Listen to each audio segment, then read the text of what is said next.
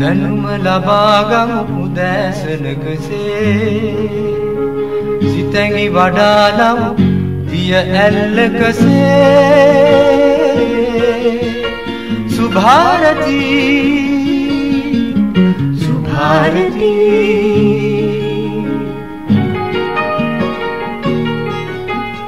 දෙසවන සරසන වදනින සිතුවිලි උපදින හඬකින ඔබගේ නිවහන සොයා ඇදේ සුභාරති. අයිබෝන් සුබ දවසක්. ශ්‍රී ලංකාව පිළිබඳව කතා කරද්දී අපි හැමදාමත් නැත්තම් කාලාන්තරයක් තිස්සේ කතා කරන දෙයක් තමයි ලෝකයේ දියුණු වෙමින් පවතින සංවර්ධනය වෙමින් පවතින රටක් විදිහට ශ්‍රී ලංකාව හඳුන්වනවා. නමුත් සෞඛ්‍ය ශාස්ත්‍රය පිළිබඳව කතා කරද්දී ලෝකයේ අන් රටවල් වලට සාපේක්ෂව අපේ රටේ සෞඛ්‍ය ශාස්ත්‍රය දියුණුයි කියලා අපි කියන්නේ. අපි විතරක් නෙමෙයි ජාත්‍යන්තරේ පවා පහුගිය කාලය තුල මේ පිළිබඳව විවිධ සාක්ෂි සහිතව උදාහරණ සහිතව පෙන්වලා දීලා තිබෙනවා. ඒ නිසාම අපේ රටේ සෞඛ්‍ය ශාස්ත්‍රය මේ තරම් දියුණු වෙන්න බලපෑ හේතු සාධක මොනවද? අපි ඒ පිළිබඳවයි අද කතා කරන්න බලාපොරොත්තු වෙන්නේ. ඒ පිළිබඳව කතා කරන්න අපේ ගෞරවනීය ආරාධනාවෙන් අද සුභාරති සමගින් සම්බන්ධ වෙන්නේ සෞඛ්‍ය අමාත්‍යාංශයේ මහජන සම්බන්ධතා නිලධාරී වෛද්‍ය උපුල් ගුණසේකර මහතා. බොහොම ආදරෙන් ගෞරවයෙන් වෛද්‍යතුමනි ඔබතුමන්ව අපි පිළිගන්නවා. අයිබෝන්. අයිබෝන්. සෞඛ්‍ය ශාස්ත්‍රය පිළිබඳව කතා කරද්දී ඔබතුමන්ට මේ වෛද්‍යවරයෙකුට එහා ගිය කාර්යභාරයක් සෞඛ්‍ය අමාත්‍යාංශයේ පැවරිලා තිබෙනවා. සෞඛ්‍ය අමාත්‍යාංශයේ මහජන සම්බන්ධතා නිලධාරීවරයා විදිහට වෛද්‍යතුමනි ඔබතුමන් අපේ රටේ ජනතාවගේ හදගැස්ම හොඳින් හඳුන්වනවා. අපි පහුගිය කාලේ මේ වැඩසටහන් පුරාම ඔබතුමන් එක්ක කතා කරා, සාකච්ඡා කරා. අපි මේ පිළිබඳව දුටුවා. මේ පිළිබඳව කතා කරා. ඇත්තටම වර්තමානයේ සෞඛ්‍ය ශාස්ත්‍රය පිළිබඳව ඔබට දැක්මක් ඇති. ඔබට දැනෙන්නේ ඇති මොකක්ද මේ සිදුවෙමින් පවතින්නේ කියලා. මේ සාකච්ඡාව ආරම්භයේදීම අපි යමක් ගැන කතා කරමු. ඔව් සුධර්මිකා මම හිතන්නේ සෞඛ්‍ය සේවාවේ විප්ලවයක් සිදුවෙමින් පවතින කාලයක්. වෛද්‍යවරයෙක් හැටියට මට මහජන සම්බන්ධතා නිලධාරී කම පැත්තකින් තියලා මේ රටේ නිදහස් අධ්‍යාපනය ඉගෙනගෙන අවුරුදු 17ක් සෞඛ්‍ය සේවාවේ සේවය කරන වෛද්‍යවරයෙක් හැටියට මම සතුටින්ම ජීවිතය ගත කරන කාලය තමයි මේ ගත වෙන්නේ. පළවෙනි කාරණේ ගත්තොත් වෛද්‍යවරයෙක් හැටියට අපිට වැදගත් වෙන්නේ රෝගියා. අපි ගාවට එන රෝගියාගේ අපි තරාතිරම අහන්නේ නැහැ. ප්‍රතිකාර කරනකොට ඒක දේවත්වයෙන් සලකලා කරන කාර්යයක්. ඒකින් තමයි වෛද්‍යවරුන්ට දෙවියන්ට වගේ මිනිස්සුත් මේ රටේ සලකන්නේ. එතකොට පළවෙනි වතාවට නිදහස් සෞඛ්‍ය කියන එක මිනිස්සුන්ට දැනෙමින් පවතිනවා. 100%ක්. ඒකත් අනිත් කාරණේ තමයි මේ ජීවිතවලට වටිනකමක් හම්බෙලා තියෙන නිදහසෙන් පස්සේ. අපි සෞඛ්‍ය සේවාව කියලකොට මම උදාහරණයකට සරල උදාහරණයකින් සුධර්මිකා මේක මම පැහැදිලි කරොත් මම අවුරුදු 7ක් හෘද සත්කම් අංශේ වැඩ කරනකොට අපි හදවත් රෝගයක් හැදලා එන රෝගියෙක්ගෙන් අහන පළවෙනි ප්‍රශ්නයක් තියෙනවා. ඒ රෝගියාට අපි heart attack එකක් හැදුනාම ඒ රෝගියාට කරන හොඳම ප්‍රතිකාරය තමයි අපිට ස්ටෙන්ට් එකක් කොයිල් එකක් දාලා මේක මේ තියෙන මේ බ්ලොක් එක අරින්න පුළුවන්ද කියන එක. එතනදී අපි ඇන්ජියෝග්‍රෑම් කියලා පරීක්ෂණයක් කරන්න ඕනේ. මේ ජනවරි 8ට ඉස්සෙල්ලා මම හිටපු ඒ හෘද සත්කම් මේකකේ අපි රෝගියන් අහන ප්‍රශ්න දෙකක්. ඔබතුමාගේ රස්සාව මොකද්ද? එතකොට රෝගියා ගොවියෙක් වුණත් රෝගියා කම්කරුවෙක් වුණත් අපි දෙසරයක් හිතනවා ඇන්ජියෝග්‍රෑම් පරීක්ෂණය කරනවද නැද්ද කියලා. මොකද ස්ටෙන්ට් එක දාන්න මේක හොඳම ප්‍රතිකාරය වුණාට සුධර්මිකා මේක ස්ටෙන්ට් එකක් ලක්ෂ 1.5ක් ලක්ෂ 3ක් අතර ප්‍රමාණයක් වුණා. ඒතර අපි දැක්කා මේ නිලධාරීන් පෞද්ගලික කම්පැනි වල ඇවිල්ලා එළියේ ඉඳගෙන මේ ස්ටෙන්ට් තියගෙන වෛද්‍යවරයා අතුරේ පරීක්ෂණය කරනකොට එළියට ඇවිල්ලා කියනවා මෙන්න මේ ස්ටෙන්ට් එක ඕනේ කියලා අරගෙන දුවලා යනවා. සල්ලි ටික දෙන්න ඕනේ. එතකන් රෝගියා ගෙදර යවන්නේ නැහැ. එතකොට දෙවෙනි ප්‍රශ්නේ තමයි ඒ කම්කරුවෙක් නම් ගොවියෙක් නම් අපි අහනවා පුතාගේ රස්සාව මොකද? දුවගේ රස්සාව මොකද? දුව දොස්තර වුණත්, දුව ඉංජිනේරුවෙක් වුණත් අපි අතුරට ගන්නවා. දුව පාසල් යන දරුවෙක් වුණත්, අහිංසක වෙන දරුවෙක්ගේ අම්ම කෙනෙක් තාත්තා කෙනෙක් වුණත් අපි අතුරට ගන්නෙ නැහැ. අද අපි මේ ප්‍රශ්නේ අහන්නේ නැහැ සුධර්මිකා. අද අපි ගොවියද කම්කරුවද කියලා අපිට වැදගත් නෑ. අපිට එන හැම රෝගියටම අපි ස්ටෙන්ට් එක දාලා ගෙදර යනවා. අපි දකිනවා අසරණ රෝගීන් ගොඩක්. සාමාන්‍ය මේ රටේ පුරවැසියෝ අද පන්ති ආර්ථික ભેදකින් තොරව ඒක දාගෙන යනවා. ඒ දවස්වල අපි එහෙම කරත් අපි මේ ඇන්ජියෝග්‍රෑම් පරීක්ෂණේ අපිට මේ ස්ටෙන්ට් එක දාලා මේ කොයිල් එක දාලා ඊට පස්සෙන්ද ගෙදර යවන්න පුළුවන් රෝගියා අපි කියනවා හදවත් සත්කමකට යන්න මුදල් නැත්තම් කියලා. පපුව ඇරලා හදවත නවත්තලා කකුලෙන් අතෙන් ආහාරයක් අරගෙන මාස ගාණක් පොරොත්තු ලේඛනයේ ඉඳලා තව මාස ගාණක් රෝහලේ ඉඳලා අපි ගෙදර යවනවා තව මාස 3කට මේ රෝගයට නිවාඩු දීලා රස්සාව කරගන්න බැරුව අහිංසක එදිනදා තමන්ගේ රැකියාවෙන් දිනු වෙන රෝගයක් නේ. ඒකයි මම කිව්වේ ධර්මිකා අපි ජීවිතේට වටිනකමක් දුන්නා. අනිත් පැත්තට ඉතිහාසයේ අපි වෛද්‍යවරු හැටියට පිටරට දැකපු මේ විශේෂඥ වෛද්‍යවරු පිටරට දැකපු සියලු දේවල් අපිට එක ගානේ අද වෙනකොට අපිට ලැබෙමින් පවතිනවා. මම ඒකයි කිව්වේ මේක සෞඛ්‍ය දැවැන්ත විප්ලවයක් මේ නිදහසෙන් පස්සේ සිද්ධ වෙමින් පවතිනවා. හොඳයි. වෛද්‍යතුමනි අපි තවදුරටත් කතා කරමු. ඔබතුමා දැන් හෘද සත්කම් මේකකේ වෛද්‍යවරයා විදිහට ඔබතුමාට තිබෙන අත්දැකීම් ගැන කතා කරේ. ඒ වගේම අක්සිකාච නොමිලේ ලබා දීම වෙන්න පුළුවන්. පිළිකා රෝගීන් සඳහා දිවි ඇතිතෙක් ප්‍රතිකාර නොමිලේ ලබා දීම වෙන්න පුළුවන්. මෙන්න මේ ආදී විශාල කර්තව්‍යයන් රැසක් මේ දිනවල සිදුවෙමින් පවතිනවා. නමුත් අපි දකිනවා යම් යම් අවස්ථාවලදී වෛද්‍යවරුන්ගේ සංගම් වේවා වෙනත් අවස්ථාවලදී වෙනත් විවිධ පාර්ශ්වයන් වේවා මේ පිළිබඳව අභියෝගාත්මක කාරණා පිළිබඳව මාධ්‍යයට අදහස් දක්වනවා. අතර මේ අභියෝගික යන ගමනක්ද මේ තිබෙන්නේ කියලා මම කැමතියි ඔබතුමන්ගෙන් වෛද්‍යතුමනි දැනගන්න. අහන්න. ඒ පිළිබඳව යමක් කියනවා නම් හොඳයි. සුදර්මිකා මම රජයේ වෛද්‍ය නිලධාරී සංගමේ හිටපු මාධ්‍ය ප්‍රකාශක. අවුරුදු 7ක්. ඒතකොට ඒ කාලය තුලදී අපි ඇමතිවරුත් එක්ක රණ්ඩු කරගත්තා. ඒ ඇමතිවරුත් එක්ක අපි රණ්ඩු කරගත්තේ සමහර වෙලාවට මේ රටේ අහිංසක මිනිස්සුන්ට අපේ වෘත්තීය අයිතිවාසිකම් ඉල්ල ගන්න ගමන් අපි සටන් කරා මේ රටේ අහිංසක මිනිස්සුන්ට අවශ්‍ය පහසුකම් ලබා ගන්න. ඒ දේවල් දෙන්නේ නැති වෙනකොට බාල බෙහෙත් රටට ගේනකොට පිළිකා ඖෂධ රටේ නැති වෙනකොට මිනිසුන්ට පහසුකම් නැති වෙනකොට අපි සටන් කරා. ඒව දුන්නාම අපේ පුරුද්දක් තිබ්බ අපි ඒක අගය කරා. ඒක තමයි වෘත්තිකයන් කියන්නේ. ඒක තමයි වෘත්තීය වෙනස. මේ පෞද්ගලික කාලේ වෙනකන් රජයේ වෛද්‍ය නිලධාරී සංගමයේ දේශපාලනය කරේ නැහැ. ඒගොල්ලෝ දේශපාලනයෙන් තොර සංගමයක් වුණා. අපිට පෞද්ගලික දේශපාලනයක් තිබ්බට මේ වෘත්තීය කාර්යයට ආවහම අපි රටේ ජනතාවත් එක්ක එකතු වෙලා මේ රටේ සෞඛ්‍ය ඇමතිවරත් හිටපු ඇමතිවරුත් එක්ක එකතු වෙලා මේ රටේ දැන් වෙලා තියෙන මේ දේශපාලනය කරනවා. මම එක පුවත්පත් සාකච්ඡා 20කට 30කට වැඩි කරලා ඇති මේ රටේ ඖෂධ පනත මේ රටට ගේන්න කියලා. මේ සේනක විබිලේ මහාචාර්යතුමා ඉපදිච්ච රටේ ඖෂධ පනත ගේන්න කියලා. සෞඛ්‍ය ඇමතිතුමා ඖෂධ පනත ගෙනාවා. මම රජයේ වෛද්‍ය නිලධාරී සංගමේ මාධ්‍ය ප්‍රකාශක හැටියට ඒ කාලේ කතා කරා දුම්කොළ පනත ගැන. එතුමා දුම්කොළ පනත ගෙනාවා. සුධර්මිකා දැක්කද එක තැනක හොඳයි කියලා කියනවා. හරිද? අපි ඉතාම සරල අපිට දැනෙන කාරණයක් ගමුකෝ. මම දරණීගල රෝහලේ මගේ ජීවිතේ පටන් ගන්නකොට වෛද්‍යවරයෙක් හැටියට මම එක රායට කතා කරලා තියෙනවා ස්පිතාල 4කට 5කට මගේ අහිංසක ගර්භණී මාතාවක් යවන්න ඇම්බියුලන්ස් එකක් හොයාගන්න. අපිට ඇම්බියුලන්ස් තිබුණ නැහැ සුධර්මිකා. ඒ කාලේ මුළු රටේම ඇම්බියුලන්ස් තිබුණේ රෝහලකින් රෝහලකට ගෙනියන්න විතරයි.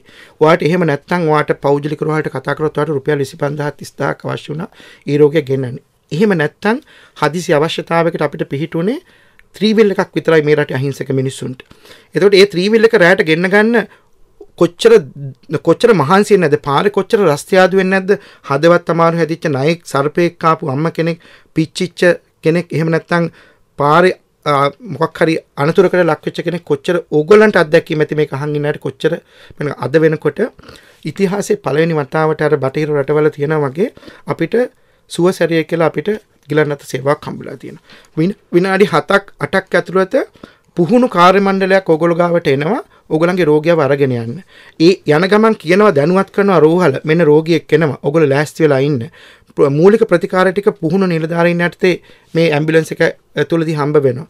අපි කියනවා ඕනම රෝගියෙක්ගේ ජීවිතේ බේරගැනීමේ ගෝල්ඩන් නව එක. රත්තරන් පැය තමයි පළවෙනි පැය. ඒකෙදි උහුවලාට මේ රෝගීන්ට සංකුලතායනේ රෝගීන් මිය යන්නේ අපිට හරියට මෙයයි ගිනිය ගන්න බැරි නිසා. සමහරවිට පොඩි කොඳු යට පෙළේ තුවාලයක් කැඩිච්ච ලෙඩෙක් හරියට ගෙනිච්ච නැතොත් කකුල් දෙක පන්නේ නැතුන අපි ගෙනියනකොට මේ අය හරියට පරිස්සමෙන් රෝගිය අරගෙන ඒ රෝගිය හෙල්ලෙන්නේ නැති වෙන්න තියලා මේ අය අරගෙන යනවා. ඉතින් ධර්මිකා මෙන්න මේ කාරණේ ගේනකොට මේ සංගමේ එක ප්‍රධාන නිලධාරීන් කිව්වා අපි මේ අය රෝගීන් බාරගන්නේ නැහැ. මොකද මේ අය පුහුණු නැහැ. මේක ඇතුලේ රෝත්තුකාරය වෙනවා එහෙම කියලා. එතකොට සුධර්මිකා අහන්න මේ නිලධාරීන් හම්බෙච්ච වෙලාවක ඔබතුමාගේ ප්‍රෝග්‍රෑම් එකේදී මේ ඇම්බියුලන්ස් එන්නේ ඉස්සෙල්ලා රෝගීන් ගෙනාවේ 3 wheel රියදුරු මහත්තයා. 3 wheel රියදුරු මහත්තයා පුහුණු නිසා හරවල යවුවද අපි ලෙඩ්ඩු කී දෙනෙක්. ඒකම අපිට තිබුණ ඇම්බියුලන්ස් තිබුණේ මේ බොහෝ වෙලාවට ටොයෝටා වාහනවල KDK වෑන් වලට ඒ අය පිටින් හයි කරලා ගෙනල්ලා මැෂින්ස් හයි කරලා එක එක ඒවා ට්‍රොලි හයි කරලා. අද පළවෙනි වතාවට ෆෝඩ් එකෙන් එතකොට බෙන්ස් කම්පැනියෙන් අපිට හම්බ වෙනවා ඇම්බියුලන්සස් 450. ඉස්සරහට රෝහල් වලට හදිස්සියකට තවත් ඊට එහා දියුණු රෝහලකට මං කියන්නේ විශේෂඥ වෛද්‍යවරු ඉන්න රෝහලකට ගෙනියන්න අපිට පොලිමේ ඉන්න ඕනේ නැහැ. ඒ ඇම්බියුලන්ස් එක නැති නිසා ලෝකයෙන් ස්පිතාලය තුල ඉස්සරහට මිය යන්නේ නැහැ. දැනට මේ සියල්ල සිද්ධ වෙමින් පවතිනවා. අපි මේක ගන්නකොට මේවා ගත්තේ අපි මේවත් එක කතා කරලා අපිට කොමිස් දෙන්න හැදුවා නම් ඒවා අයින් කරලා අර අපි කතා කරපු ටොයෝටා ඇම්බියුලන්ස් එකට වඩා අඩු ගානකට තමයි මේ යුරෝපියන් ඇම්බියුලන්සස් අපි මේ රටට ගෙනාවේ. ඒ ගේනකොට අපි දන්න මේ සමහර නිලධාරීන් බලන්නකෝ ගිහිල්ලා Benz car BMW Ford jeep වල යන්නේ මේ ඉහළ නිලධාරීන්. එතකොට අද මේ රටේ අහිංසක මිනිස්සෙක්ටත් ඒ ඇම්බියුලන්ස් එකේ මොකද අපි ඇම්බියුලන්ස් වල ට්‍රිප් යන්නේ නැහැ සුධර්මිකා. ඇම්බියුලන්ස් වල අපි වෙනවට යන්නේ ඇම්බියුලන්ස් වල යන්නේ ලේ වහනේ වන රෝගියෙක් එහෙම නැත්නම් විලුරුදාවෙන් ඉන්න අහිංසක ගර්භණී මාතාවක් නැත්නම් පණ අදින හදවත් රෝගියෙක් මේ අයට පහසුවෙන් යන්න අද මේ සියල්ල අපි හැබැයි මේ එකක්වත් හොඳයි කියලා කියන නිලධාරි කොට්ටාශයක් අපිට නැහැ. වෛද්‍යවරු ඉන්න 90% මේක හොඳයි කියන මේකත් එක්ක කියන නමුත් අර මාධ්‍යට ඇවිල්ලා කියන අය මේ හැම එකේම අඩුවක් දකින්නද තමන්ගේ දේශපාලන පරමාර්ථ වෙනුවෙන් ඒක කුහකකම් ඒක අසාධාරණයි. ඒක මෙරටේ ජනතාවට කරන අසාධාරණයි. මොකද අපි මෙතෙන්ට ඇවිල්ලා තියෙන්නේ මෙරටේ ජනතාවගේ මුදලින් ඉගෙනගෙන. හොඳයි. හිතවතුනි අපි ඔබටත් ආරාධනා කරනවා වෛද්‍ය උපුල් ගුණසේකර මහතා අද සුභාරතී සමගින් සම්බන්ධ වෙන්නේ සෞඛ්‍ය ශාස්ත්‍රයේ වත්මන් තත්ත්වය පිළිබඳව අපි සාකච්ඡා කරමින් ඉන්නේ. යම්කිසි ගැටලුවක් තිබෙනවා නම් අදහසක් තිබෙනවා නම් යෝජනාවක් තිබෙනවා නම් මේ සාකච්ඡාවට ඉදිරිපත් කරන්න පුළුවන්. අපි දුරකථන අංක දෙකක් විවෘත කරලා තිබෙන්නේ 269යි 54යි 47 ඒ වගේම 269යි 54යි 46 ගරු අමාත්‍යතුමන් වෙනුවෙන් වෛද්‍ය උපුල් ගුණසේකර මහතායි අද සුභාරතී සමගින් සම්බන්ධ වෙලා ඉන්නේ. වෛද්‍යතුමනි ඔබතුමා සඳහන් කරා සේනක බිබිලි ඖෂධ ප්‍රතිපත්තිය ක්‍රියාත්මක කරන්න අපි අවුරුදු 40 ගණනාවක් තිස්සේ පෙරම් පිරුවා. නමුත් ඒ යථාර්ථයක් බවට දැන් පත් වෙලා තිබෙනවා. පහුගිය කාලේ සාකච්ඡාවට බඳුන් වුණා ඖෂධ හිගයක් තිබෙනවා කියලා රෝහල්වල. මේවා ප්‍රධාන පුවත්පත්වල ප්‍රධාන සිරස්තල බවට පත් වුණා. ඇත්තටම ඖෂධ හිගයක් ඇති වෙන්නේ ඇයි වෛද්‍යතුමනි? මොකක්ද ඒකට හේතුව? ඇත්තටම ಔಷಧ හිගයක් ඇති වෙලා තිබෙනවද? අපි මේ ගැන යමක් කියමු අපි හිතවතුන්ට ජනතාවට. ඔව් සුධර්මික අපි ඖෂධ හිගයක් තියෙනවා රටේ මේ වෙනකොට. මම එකයි කිව්වේ දැන් මේ අවුරුදු 4ක් ඇතුළතදී මේ අපි කොච්චර අපි හොඳට හොඳ කියන්න නරකට නරකයි කියන්න පුරුදු වෙන්න ඕනේ. ඒක තමයි අපේ ජාතියක් හැටියට අපිට පුළුවන් වෙන්න මෙරට ඉස්සරහට ගෙනියන්න අපි හරි පැත්තේ හිටගත්තොත්. එතකොට මේ අවුරුදු 4 ඇතුළතදී අපි කාරණා කිහිපයක් පටන් ගත්තා. එකක් තමයි අපි ඖෂධ වල මිල ගණන් පාලනය කරා. රුපියල් 2,83,000ට තියුණු පිළිකා ඖෂධය අපි 1,23,000ට අපි අඩු කරා. රුපියල් 30,000ට තියුණු ඒක අක්සිකාචයම අපි රුපියල් 8,000 ගානකට දෙන්න පටන් ගත්තා. රුපියල් 2,02ට 3ට තිබුණු ස්ටෙන්ට් එක අපි 1,03,000ට දෙන්න පටන් ගත්තා. ඒකමයි මේ අඩු ක්වොලිටි එකක් නෙවෙයි. ඒතර මේ හරහා මිනිස්සුන්ට ලැබිච්ච ලොකු ආර්ථික වාසියක් තිබුණා සෞඛ්‍ය අමාත්‍යාංශයේ රටට. ඒ වගේම මිනිස්සුන්ට මේවා අඩුපාඩුවකින් තොරව අපිට දෙන්න පුළුවන් වුණා. ඒකම අපි මුලින් ඖෂධ වර්ග 48ක පස්සේ දීවැඩියා පිළිකා ඖෂධවල අපි පාලනය කරගෙන අනිත් පැත්තට අපි පටන් ගත්ත සේනක බිබිලි සංකල්පය ඇතුලේ මේ රටේ ඖෂධ නිෂ්පාදනය කරන්න. මේ වෙනකොට 7ක් ඊයේ දිනේදී අපි තවත් එක ෆැක්ටරි එකක් විවෘත කරා. දැනට 7ක් විවෘත කරලා තියෙනවා. ඉස්සරහදී අපි බලාපොරොත්තු වෙන මේ අවුරුදු වෙනකොට මේ රටේ 185ක් ඖෂධ අපේ රට තුල අපිට නිෂ්පාදනය කරගන්න අපි බලවත් උත්සාහයක නියත වෙනවා සෞඛ්‍ය අමාත්‍යතුමා. ඒතර අපි බිලියන 40කට වැඩි ප්‍රමාණයක් මේ රටේ එක අවුරුද්දකට ඖෂධ වෙනුවෙන් වැය කරනවා. අපිට මේ ප්‍රමාණය සෑහෙන ප්‍රමාණයකට අඩු කරගන්න පුළුවන්.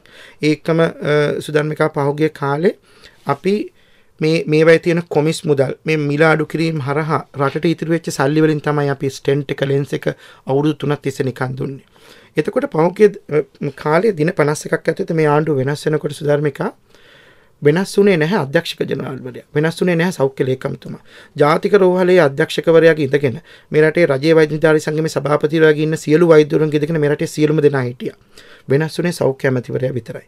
හැබැයි දවස් 51 ඇතුළතදී අපිට ඖෂධ නැති වුණා. අපිට ලෙන්ස් එක හරියාකාරයෙන් දෙන්න බැරි වුණා. අපිට ස්ටෙන්ට් එක දෙන්න බැරි වුණා. ඒකෙන් සාමාන්‍ය බුද්ධියක් තියෙන පුජ්‍යලේඛයට අපිට තේරෙනවා සෞඛ්‍ය අමාත්‍යවරයා කොච්චරනම් බරපතල කාර්යභාරයක් මේ ටික හරියට තියාගන්න කළා ඇද්ද. නමුත් මේකත් එක්ක එක අපි LC කියලා කියනවා ලෝකල් ඒ අර තියෙන ටෙන්ඩර් පටිපාටි ඇතුලේ ඒ එක ණයවරයක්වත් ලංකාව ඇතුලේදී ඒ කාලේ විවෘත වෙලා නැහැ මේ දේවල් ගෙන්නන්න. දැන් අපි නැවත වතාවක් මේක ක්‍රියා කරගෙන යනවා.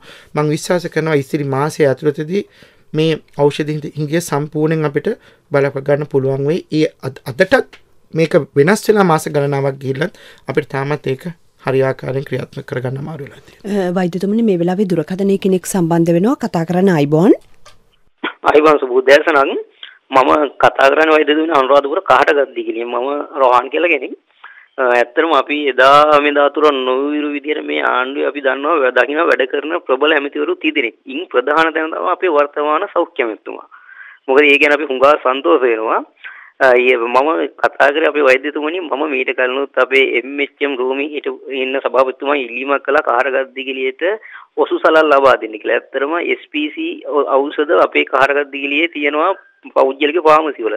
තිබ්බට සමහර වෙලාවට ඒවා හංගනවද නැති වෙනවද දන්නේ නැහැ. නමුත් පැයකින් හවරින් ගියාම ඒවා තියෙනවා. ඉතින් අපට රාජ්‍ය ඔසුසල නියෝජිත ඔසුසලක් වෙනවා රාජ්‍ය ඔසුසල ලබා දෙන්න කියලා පළවෙනි කාරණේ මම ඉල්ලීමක් කරනවා. දෙවෙනි කාරණේ තමයි අනුරාධපුර සහ මහනුවර හොස්පිටල් එකේ SORP ඇල්ෆගන් ලුමිගන් මෙන්න මේ බේත් නෑ ගියපුවාන් අපිට ලියලා දෙන්නේ එළියෙන් ගන්න කියලා. මේව ඇත්තටම විශාල මුදලක් වෙනවා. මෙන්න මේ අඩුව සපුරන ඇත්තටම ඔබතුමාලට පින් සිද්ධ වෙනවා. මොකද සෞඛ්‍ය ඇමතුමා කියන මහා මෙහෙවරක් කරන ඇමතිවරයෙක්. ඒ නිසා මම මේ ඉල්ලීම කරන්නේ. බොහොම ස්තුතියි. බොහොම ස්තුතියි ඔබතුමන්ටත් වෛද්‍යතුමනි. ඔව් මම මේ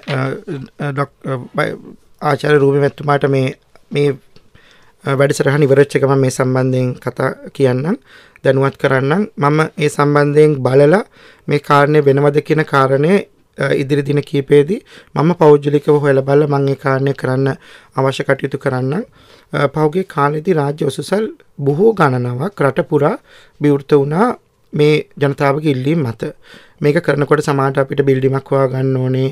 ඒ අවශ්‍ය කටයුතු කරන්න ඕනේ. එහෙම ගැටලු අර හදිසිය අපිට එහෙම කරගන්න අපහසු ගැටලු තියෙනවා. නමුත් යාපනයේ ඇතුළු බොහෝ තැන්වල අද අපි වෙනකොට විවෘත කරලා තියෙනවා. මේ කාරණය මම පිළිගන්න මේ සමහර ඖෂධවල හිඟතාවයක් ඇති. ඒ ඖෂධත් ලබා දෙන්න අවශ්‍ය කටයුතු මම වෛද්‍යතුමනි දැන් සෞඛ්‍ය ඇමතුමාගෙන් අහන වැඩසටහනට ඇමතුමා සහභාගී වෙන බොහෝ අවස්ථාවලදී රෝගීන් කතා කරලා කියනවා මෙන්න මේ ඖෂධය නැහැයි කියලා.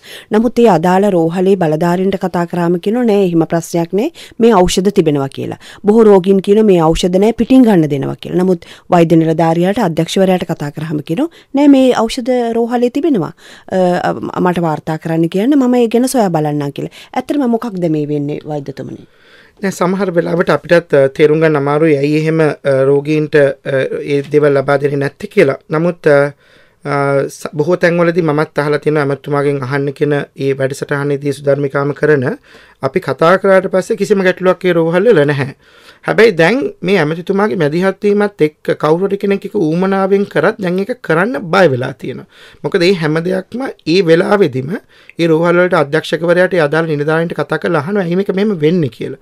ඒ නිසා මම හිතනවා ඉස්සරහදී මේ තියෙන දැන් සෞඛ්‍ය අමාත්‍යාංශයේ මේ දේවලුත් එක කරගෙන යන දේවලුත් එක මේක අපිට නවත්ත ගන්න පුළුවන්. ඒකම සුධර්මිකා ඉදිරියේදී මං කියන්නේ විප්ලවයක් වෙනවා කියලා. මේ විප්ලවය ඇතුළතදී ඔය කිසිම ගැටලුවකට ඉස්සරහට මේ රටේ ජනතාවට මුහුණ දෙන්න සිද්ධ වෙන්නේ නැහැ. අපි මේ විප්ලවයේ පළවෙනි කෑල්ල පටන් ගන්නවා පෙබරවාරි මාසේ 21 කළුතර රෝහල් 4කින්. අපි මේ රටේ මිලියන 20ක් වෙච්ච අපේ රටේ සියලු ජනතාවට අපි කාඩ් එක කියන එක අපි ලබා දෙනවා.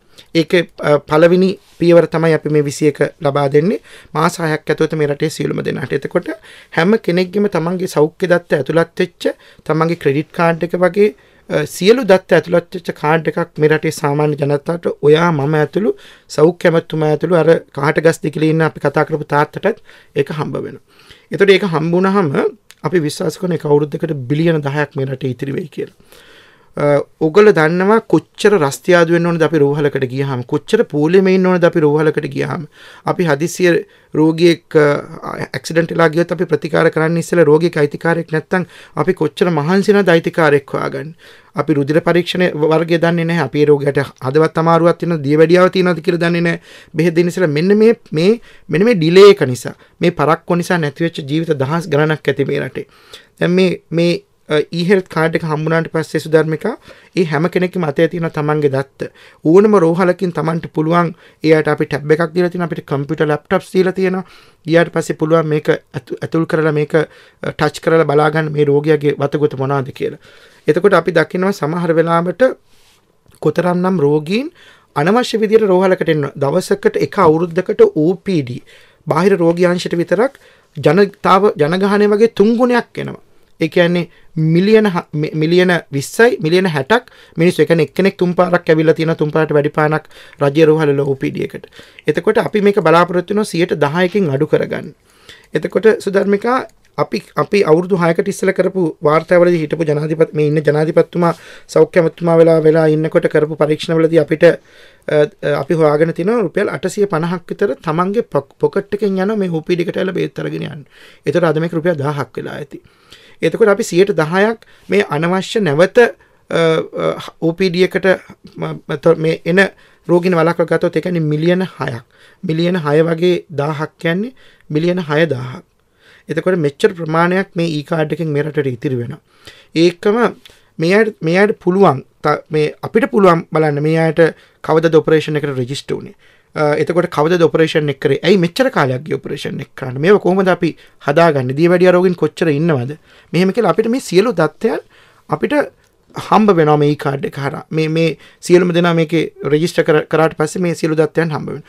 ඒකම මේ රෝගීන් බෙහෙත් හම්බුණාද මේ රෝහලට එනකොට මේ බෙහෙත් තියුණාද ඒකම අපිට හිටියේ මිඩ්වයිෆ්ලා විතරයි පෞල් සෞඛ්‍ය නිලධාරීන් විතරයි තව ටික දිනකින් අපිට හම්බ වෙනවා පබ්ලික් හෙල්ත් නර්සින් පෞල් සෞඛ්‍ය හෙද නිලධාරීන් 120ක් අපි සේවයට ගන්නවා ඉතිහාසයේ පළවෙනි වතාවට ඔයා දන්නවා සුධර්මිකා heart attack හැදලා යන ලෙඩා ගෙදර ගියාට පස්සේ කරන්නේ මොකද්ද කියලා අපි දන්නේ නැහැ කකුල කැඩිලා කකුලට පින් එකක් දාලා ඔපරේෂන් කරලා ගිහිපු ලෙඩා ෆිසියෝതെරපි කරනවාද කියලා අපි දන්නේ නැහැ. දියවැඩියාව තුවාලේ කකුල සුද්ධ කරලා ගිහිපු ලෙඩා ඉන්නවාද කියලා අපි දන්නේ නැහැ. අපි මේ ලෙඩා මහ රෝහලෙන් යවනකොට අපි හිතමුකෝ යවන්නේ හෝමගම තියෙන පොඩි තැනකට කියලා ඒ අදාළ රෝහලට කියනවා අපි මෙන්න අපි රෝගියෙක් ගෙදර යවනවා මෙන්න ඇඩ්‍රස් එක කියලා.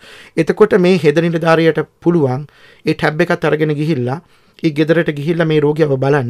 මේ රෝගියා පරීක්ෂා කරාට පස්සේ ඕනනම් මේ තුවාලේ පැසවල නම් මේ තුවාලේ හොඳ නැත්නම් පින්තූරයක් අරගෙන තමන්ගේ වෛද්‍යරත් එක්ක සම්බන්ධ වෙන්න පුළුවන් මේකට කරන්න ඕනේ මොකද්ද කියලා. ෆිසියෝതെරපි කරන්න. මෙහෙම දේවල් තිබුණේ නැහැ.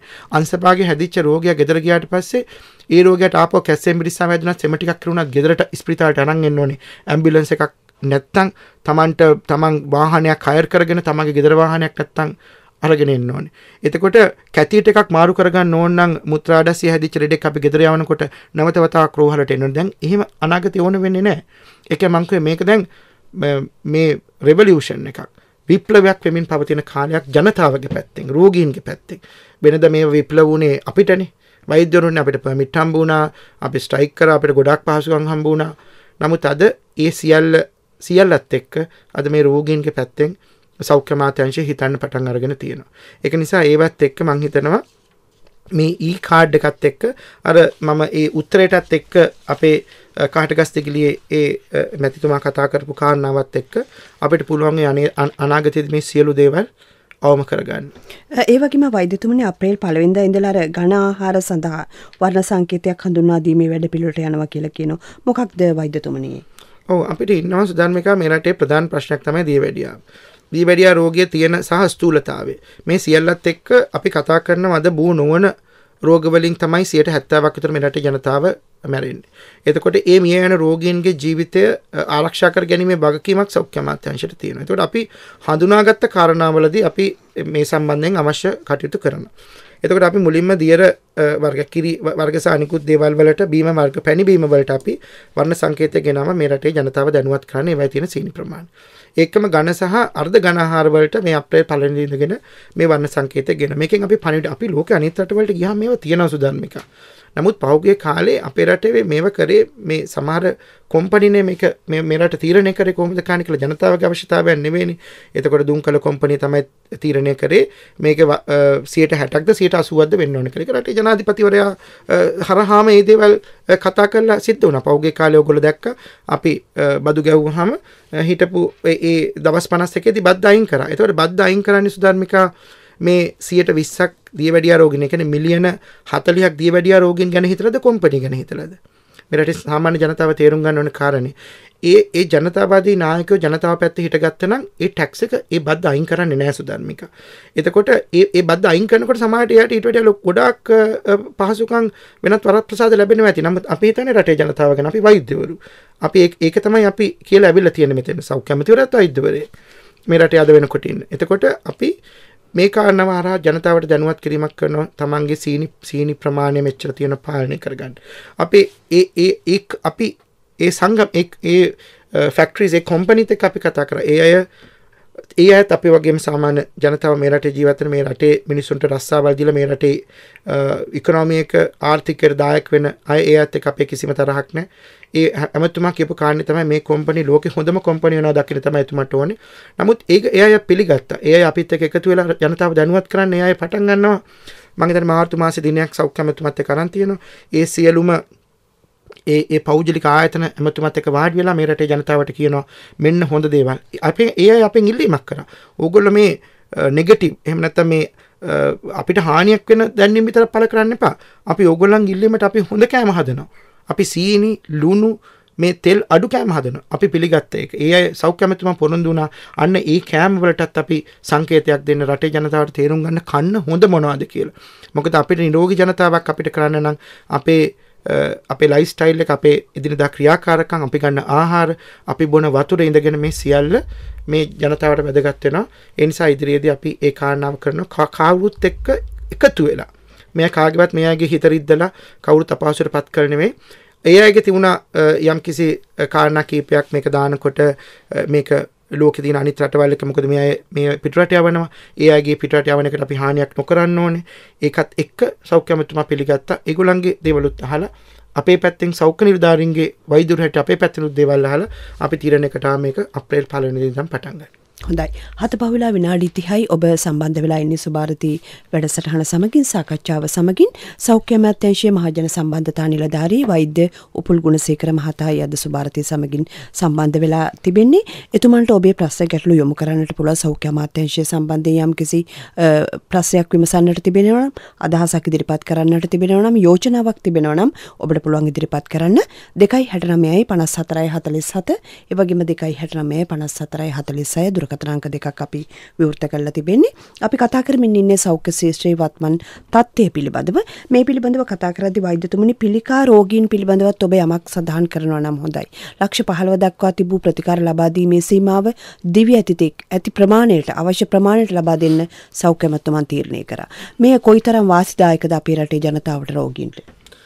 සුධර්මිකා පිළිකා රෝගය කියන එක පැත්තකින් අද වසංගතයක් හැටියට මේ රටේ පැතිරගෙන යනවා. අපි දකිනවා තරුණ දරුවන්ගේ ඉඳගෙන වයසක අය දක්වා මේ පිළිකා රෝගීන් බොහෝ ගණනක් ලංකාව තුළ ඉන්නවා.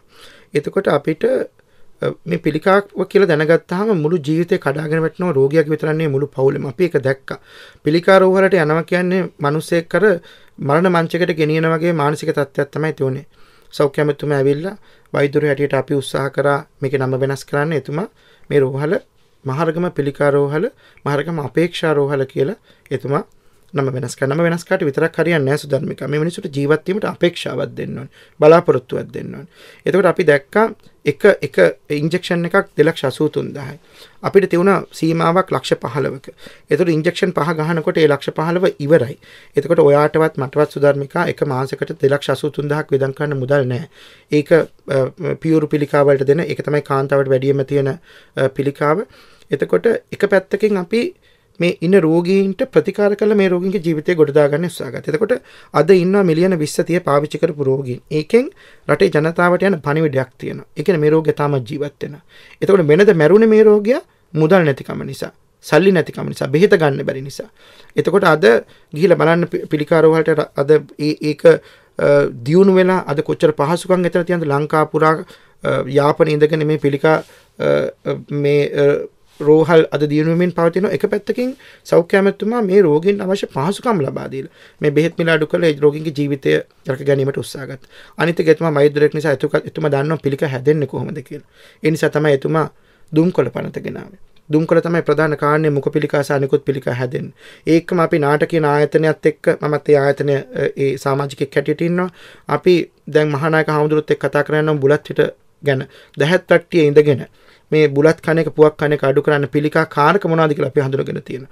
අපි ආහාර වලට යොදන දේවල් මේ වෙනකොට පාලනය කරන්න අපි දැඩි ක්‍රියාමාර්ග අරගෙන තියෙන මේ පිළිකා හැදෙන දේවල්. මෙන්න මේ කාරණාවත් එක්ක එක පැත්තකින් අපි පිළිකා රෝගීන් බලා ගන්න ගමන් තව රෝගියෙක් මේ පිළිකාවට ගොදුරු වෙන එක වළක්වා ගන්න අපිට පුළුවන් තරම් අපි උපරිමයෙන් උත්සාහ ගන්නවා. ඒකම සුධර්මික ඇටමිදුළු බද්ධය ගත්තොත් එහෙම පෞගේ කාලේ මේ සියල්ලටම අපිට ඉන්දියාවට යන මිලියන ගණන් වියදම් කළ මිනිස්සු ගියා. අනිත් මිනිස්සුන්ගේ ජීවිතේ නැති වුණා. ඊයේ දවසේදී සාකච්ඡාවක් තිබ්බා ඇටමිදුළු බද්ධය ගැන මහරගම රෝහලේ. ඒක ගැන එතනදී අපිට එයා එක්කුවා 40 ගාණක් එයා පෞගේ අවුරුද්දට කරලා තියෙනවා. එයා අපෙන් පහසුකම් ඉල්ලුවා. ඒ සියලු පහසුකම් ලබා දෙන්න සෞඛ්‍ය අමාත්‍යතුමා නියෝගනිකුත් කරා ඊයේ දිනේදී. අපිට පුළුවන් ඉස්සරහදී මේ ඇටමිදුළු බද්ධය සමහර පිළිකාවලට මේ ඇටමිදුළු බද්ධය කරොත් විතරයි යාට ජීවිතේ සම්පූර්ණ කරගන්න පුළුවන්. ඒ අවශ්‍ය කාරණා කරන්න අවශ්‍ය සියලු පහසුකම් ලබා දෙන්න කටයුතු කරගෙන යනවා. එතකොට ඉතිරි දිනේ කීපෙදී පෙට් ස්කෑන් එකක් එනවා නැවත වතාවක් තවත් පෙට් ස්කෑන් එකක් එනවා නුවර රෝහලට. අද වෙනකොට ලංකාවේ පෙට් ස්කෑන් 3ක් තියෙනවා. පෞද්ගලික අංශ එකකුත් රජීය අංශය දෙකකුත්. ඒතකොට පෞගේ කාලේදී බරපතල චෝදනා වුණා මේවා කරන්නේ නැහැ. මේවා මේකට තියෙන එක මේ කාරකයක් ගෙන්නන්න ඒ සොලියුෂන් එකක් ගෙන්නන්න ඕනේ මේක කරනකොට ඒක ගෙන්නන්න ඕනේ ඉන්දියාවෙන්. ඒක ලොකු ගණන්. ඒක හරියට තුවක්කුව දීලා අර උණ්ඩේ ලොකු ගානකට අපි පිටරටින් ගේන වගේ. ඒතකොට සෞඛ්‍ය අමාත්‍යතුමා තීරණයක් කළා තිනවා සයික්ලටෝන් කියලා මෙන්න මේ ඒ කාරණාවත් ලංකාව තුලම ස්ථාපිත කරන්න. එතකොට අපිට ඉන්දියාවටවත් වෙන රටකටවත් යන්න ඕනේ. එතකොට අපිට මේ පෙට් ස්කෑන් තුනම රාජ්‍ය අංශයේ තියෙන වගේම පෞද්ගල අංශයේ තියෙන පෙට් ස්කෑන් එකත් අපිට කිසි කරදරයකින් තොරව බාධාවකින් තොරව මේ රටේ ජනතාවට මේ පහසුකම් සලසන්න අපිට කටයුතු කරන්න පුළුවන්. ඉදිරියේදී මේ මොන හරි ගැටලු තිබුණනම් ඒවත් අපි දියුණු රටවල් වල වගේ අපේ රට තුල කරන්න අපි ඒ අවශ්‍ය කටයුතු සෞඛ්‍ය අමාත්‍යතුමා සියල්ලම මේ වෙනකොට සිදු කරමින් පවතී. දුරකථනයේ කෙනෙක් ඉන්නවා වෛද්‍යතුමනි අපි සූදානම් අවස්ථාව ලබා දෙන්න කතා කරන්න ආයිබෝන්. ආයිබෝන්. මම පොළොන්නරුවෙන් කතා කරන්නේ. මගේ තාත්තා මේ හොස්පිටල් එකේ හිටියා පාකින්සන් කියන ලෙඩේ හැදිලා. ඒ තාත්තව ගල් වෙලා වගේ තිබුණේ ෆිසියෝതെරපි දෙන්න ආපු අයත් හරි අපහසුතාවයකට පත් වුණා. සති 3ක් තිස්සේ තාත්තා ගල් වෙලා. ඊට පස්සේ මං කිව්වා ලෙඩාව මට දෙන්න ගෙදර ගෙනියන්න සිංහල බේත් හරි කරන්න කියලා. ඊට පස්සේ VP කිව්වා මොනවද කිව්වා කියද්ද කියලා දන්නේ. ඊට පස්සේ අනිත් ડોක්ටර් මට කිව්වා මෙන්න මෙහෙමයි මෙයා කියනවා මේ බේතේ මොන හරි අවුලක් ගන්න නැත්නම් මේ බේතට මෙයාව හොඳ වෙන්න ඕනේ කියලා. ඒ බේතම හොස්පිටල් එකේ තියෙන එම බේතම මට ලියලා දුන්න ෆාමසියෙන් ගෙනත් දෙන්න කියලා රුපියල් 2යි ගාණක් මේ ටැබ්ලට් එක මේ ගෙනල්ලා දුන්න හොස්පිටල් එකෙන් පෙති 3ක්ම. අවුෙන්ද තාත්තාව අර ගල් වෙච්ච ගතිය සම්පූර්ණයෙන්ම නැතිලා ගිහිල්ලා ගෙදරත් එව්වා. ඒ කියන්නේ හොස්පිටල් එකේ තිබිච්ච බෙහෙතේ ඖෂධීය ගුණය තිබුණේ නැහැ. අනිත් සියල්ල හොස්පිටල් එකේ වැඩ උපරිම හොඳයි. ડોක්ටර්ස්ලාත් හරි හොඳට බැලුවා ඔක්කොම කරා.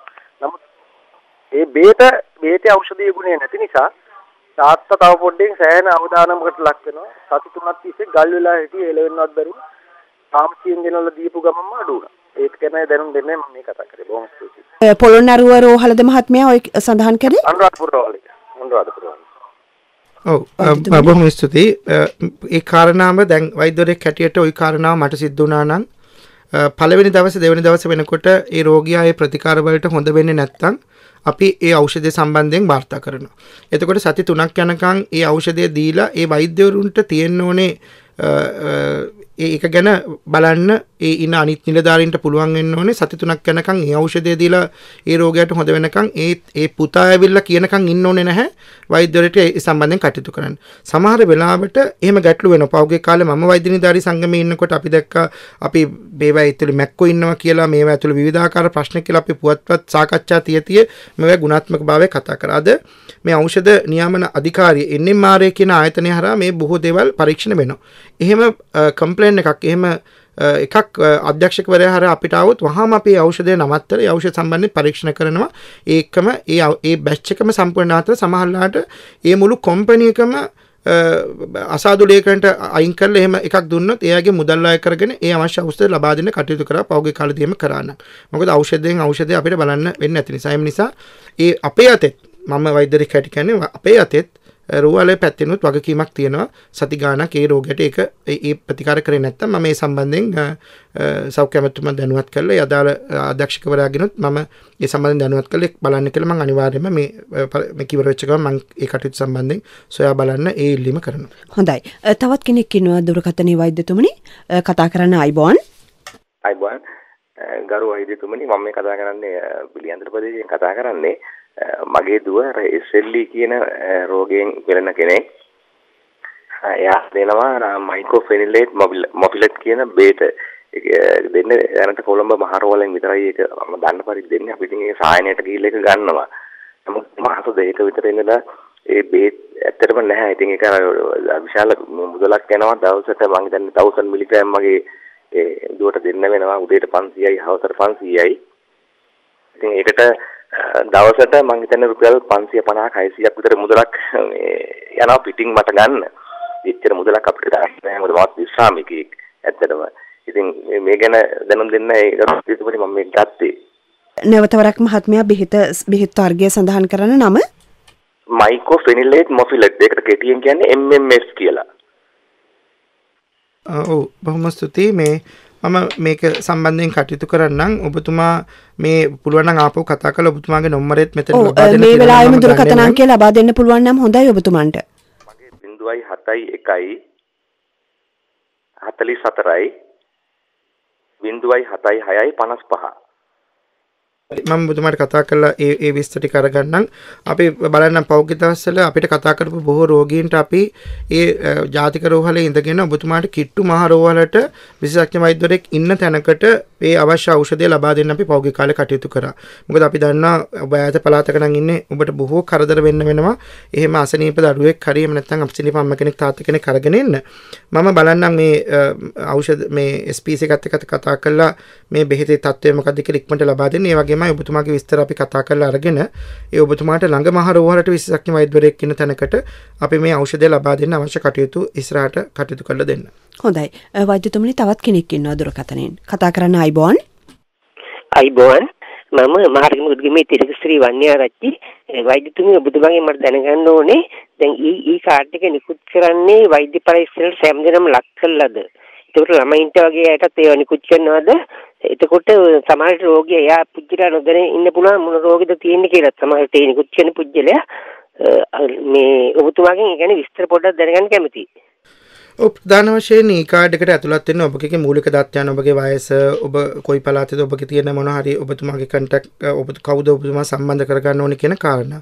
නමුත් ඒ කාඩ් එක තියෙන කෙනා රෝහලකට පැමිණෙනකොට අපි දැන් ඉපදිච්ච දරුවෙක් ගුණත් ඒකේ දේවල් අපි ඇතුළත් කරනවා. එයාට BCG එක විදලා තියෙනවද, වෙන අනිත් ඉන්ජෙක්ෂන්ස් ගහලා තියෙනවද කියන කාරණා. නමුත් ඒ ඉස්සරහට රෝහලකට එනකොට ඔබගේ සියලු දත්තයන් අපි ඒකට ඇතුල් කරනවා. ඒ එන කාරණාවත් එක්ක ඔබ වෛද්‍ය පරීක්ෂණයට ලක් වුණා නම්, ඔබ දියවැඩියා රෝගියෙක් නම්, ඒ තියෙන සීනි තත්ත්වය ඒ සියල්ල අපි ඒකට ඒ ඔබතුමාලා සම්බන්ධ වෙන එකත් එක්ක ලක් කරනවා. නැත්නම් ලංකාවේ වෙන බිලියන 20ක් අය අපි පරීක්ෂණයට ලක් කරලා ඔක්කොම කළා කරන්නේ නැහැ. ඒකම ලංකාවේ සුවදිවි මධ්‍යස්ථාන 900 ගණනක් අපි හදලා තියෙනවා. එතකොට ඔබ වැඩිහිටියෙක් නම් ඔබට අනිවාර්යෙන් ඔබට නොමිලේ ඔබගේ රුධිර පරීක්ෂාවන්, ඔබගේ සීනි තත්ත්වය, ඔබගේ කොලෙස්ටරෝල් තත්ත්වය, ECG පරීක්ෂණය, එතකොට ඔබගේ තියෙන තයිරොයිඩ් කියන ඒ තත්ත්වයන් මේ සියල්ල නොමිලේ ඔබට කරගන්න පුළුවන්. ඒක කරගත්තාම ඒ e-කාඩ් එකට ඒක ඇතුල් වෙනවා ඔබගේ සියලු දත්තයන්.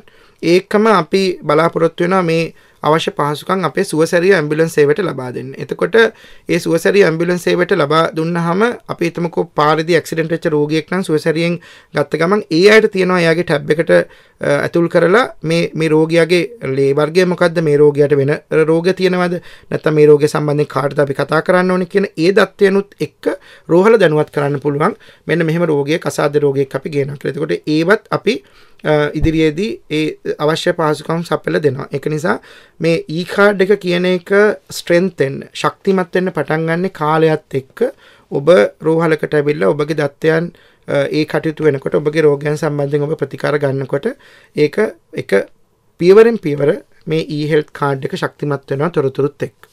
හොඳයි. ලබන 21 වෙනිදා මේ වැඩ කටයුත්ත ආරම්භ වෙන්නේ e-health කාඩ් පත නිකුත් කිරීම කළුතර රෝහල් වලින්. අපි ආරාධනා කරනවා වෛද්‍යතුමනි ඔබතුමන්ටත් ඒ සාකච්ඡාවට සහභාගී වෙන්න.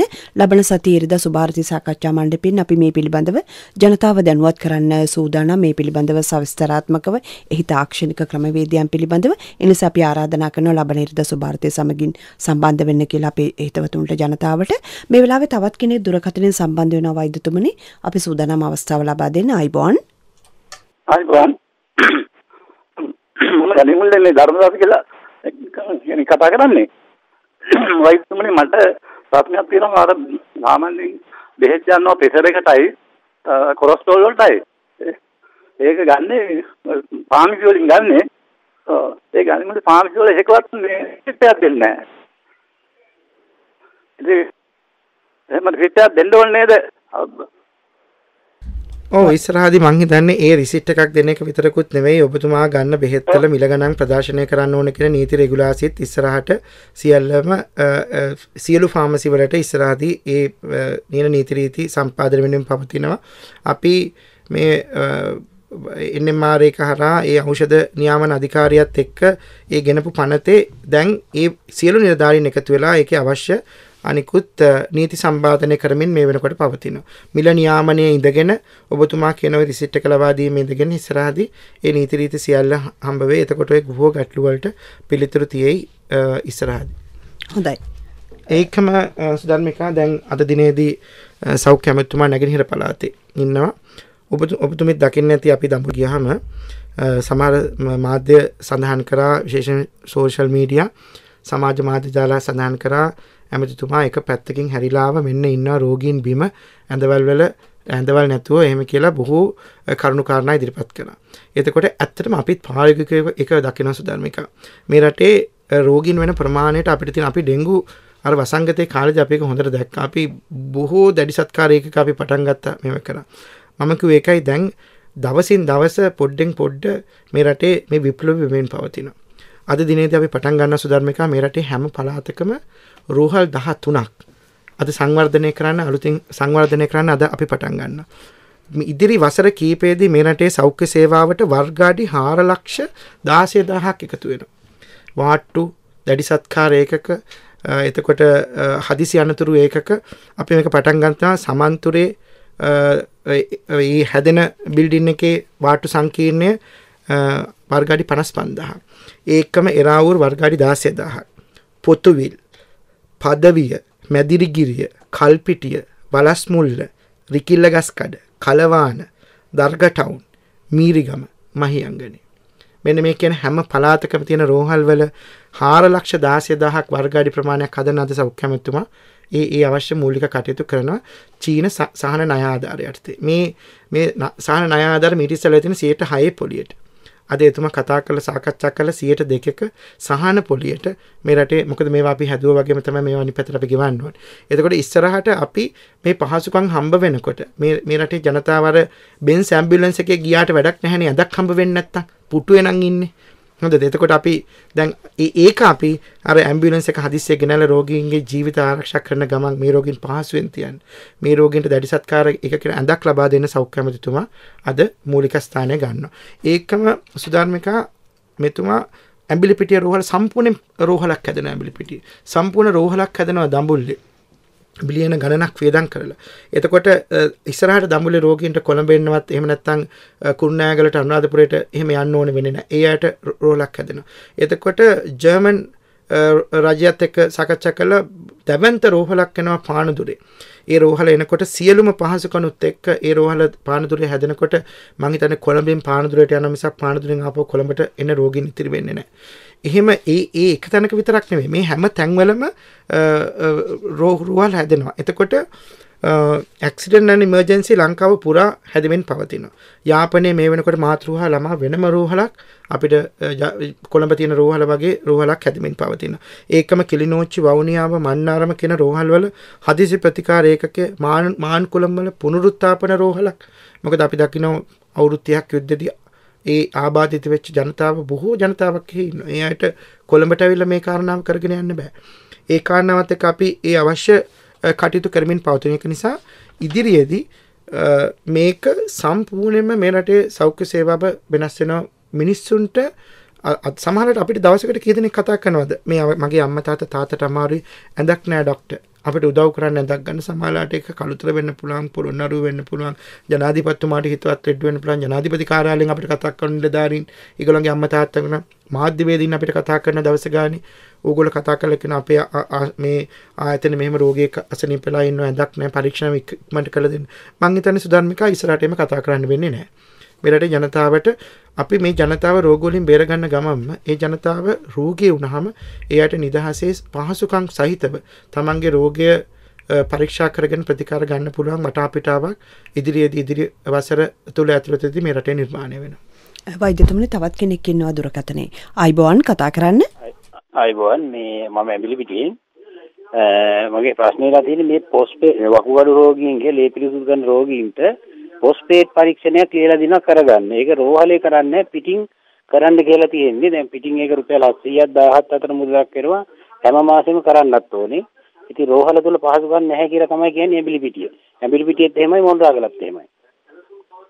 වෛද්‍යතුමනි පහුගිය කාලෙම ඔබතුමා හොඳ ප්‍රශ්නේ හොඳයි. පහුගිය කාලෙම බොහෝ ඔයි විතරක් නෙමෙයි ඩෙන්ගු රෝගියෙක් හැදුනොත් දවසකට 3 පාරක් ෆුල් බ්ලඩ් කවුන්ට් කියන පරීක්ෂණات අපි එළියට ලියලා දුන්නා. රෝහල් වල ඒ රෝහල් වල පහසුකම් තිබුණේ නැහැ. ඒතකොට සෞඛ්‍ය අමාත්‍යාංශය මේ ඔටෝ ඇනලයිසර්ස් කියන ඒ 1 බිලියන ගාණක් වියදම් කරලා සියලු රෝහල් වලට ලබා දීලා සම්පූර්ණයෙන් තහනම් කරා මේ රෝහල් වලින් මේ ඒ පරීක්ෂණ එළියට ගෙනියන්නේ. ඔබතුමා ජාතික රෝහල් ඉස්සරහට ඇවිල්ලා බලන්න සියලු පෞද්ගලික රෝහල් වල ශාඛාවල් ඒ රුධිර පරීක්ෂණ ජාතික රෝහල් ඉස්සරහා තියෙනවා. කලබල රෝහල් ඉස්සරහා තියෙනවා. ඔබගේ ප්‍රධාන රෝහල් ඉස්සරහාත් ඇති. අපි ඒව තහනම් කරා. ඒක සර්කියුලර් එකකින් තහනම් කරා ගෙනියන්න එපා කියලා. ඒකම අපි කිව්වා ඒ පරීක්ෂණය රජ රෝහල තුල කරන්නේ නැත්නම් ඒ බලතල දුන්නා ඒ අධ්‍යක්ෂකවරයාට ඒක රජයේ මුදලින් පිටින් කරගන්න රෝහල තුල නැත්තම්. ඒතර ඔබතුමා මම ඒ ඇම්බි පිටියේ අධ්‍යක්ෂකතුමාට කතා කරන්නම්. මම සෞඛ්‍ය අමාත්‍යතුමාමත් මේ සම්බන්ධයෙන් දැනුවත් කරන්නම්. ඔබතුමා ගිහිල්ලා අධ්‍යක්ෂකතුමා හම්බ වෙලා ඒ අවශ්‍ය පහසුකම් සලස ගන්න අපි උපරිමයෙන් මේ පරීක්ෂණ ටික කරන්න අවශ්‍ය පහසුකම් සලසලා දෙන්නම්. මොකද මේ වෙනකොට සියලු පරීක්ෂණ අපි රජයේ රෝහල් තුල සිදු කරමින් පවතිනවා. ඒ වගේම වෛද්‍යතුමනි දැන් බොහොමයක් වෙලාවට පහුගිය කාලේ ඔබතුමන් සඳහන් කළා මේ පිළිබඳවත් රෝහල් වලට ගියාම රෝහල් කාර්ය මණ්ඩලය කොහොමද රෝගීන්ට අප උපස්ථාන කරන්න කියන කාරණා පිළිබඳව බොහෝ සෙයින් වාද විවාදවලට ලක් වුණා සමාජය ඇතුලේ. නමුත් මානව සම්පත් කළමනාකරණය විතරක් නෙමේ පහුගිය කාලේ ඒ පිළිබඳව ඇමතුමන් දැඩි අවධානය යොමු කරා. ඒ නිසාම දැන් රෝහල් වලට යන රෝගීන් සඳහන් කරන දෙයක් තමයි රෝහල අතිශය පිරිසිදුයි. කාර්ය මණ්ඩලය ඉතා සුහදශීලී වෛද්‍යවරුන් හෙදහිදියන් අපට හොඳින් සලකනවා. ඇත්තටම මේකත් විප්ලවයක් කියලාද ඔබතුමන් කියන්නේ? මං හිතන්නේ සුධර්මිකා මේ කාරණාවේදී අපි දැනගන්න ඕන දේ තමයි අපි ඉස්සෙල්ලා අපේ සේවකයෝ බලා ගන්න ඕනේ. හොඳ පාලකයෙක් හොඳ නායකයෙක් සේවකයන්ට ඉන්නකොට එයාත් හොඳ වෙනවා. අපි දකිනවා එකම ස්පීතාලේ වාට්ටු දෙකක් ගත්තත් සුධර්මිකා එක වාට්ටුවක් හරිම ෂෝක්. නිලධාරීන් හරිම හොඳයි. එහා පැත්තේ අල්ලපු වාට්ටුව එහෙම නෑ සමහරවිට. ඒකට හේතු වෙන විශේෂඥ වෛද්‍යවරයා ඒ වාට්ටුවේ ඉන්නේ. විශේෂඥ වෛද්‍යවරයා මේ පිරිසිදුකම ගැන සැලකිලිමත් නම් විශේෂඥ වෛද්‍යවරයා හැම රෝගියෙක් බලන්න ඉස්සරන් තමන්ගේ අත සෝදනවා නම් එතකොට අනිත් අයත් ඒකට පුරුදු වෙනවා. ඒ කියන්නේ වෛද්‍යතුමනේ වාට්ටුව බාර වෛද්‍යවරයෙක් පත් කරලා තිබෙනවා හැම රෝහලකම. නෑ විශේෂඥ වෛද්‍යවරු හැම වාට්ටුවකටම අයිති ඉන්නවනේ. මම කියන්නේ ඒකත් එක්කත් මේක තීරණය වෙනවා. ඒකම අධ්‍යක්ෂකවරයා රෝහලේ ඒ සම්බන්ධයෙන් සැලකිලිමත් නම් එතකොට මුළු කාර්ය මණ්ඩලය මේ සම්බන්ධයෙන් අද වෙනකොට සෞඛ්‍ය ඇමතිවරයා මේ සම්බන්ධයෙන් සැලකිලිමත්.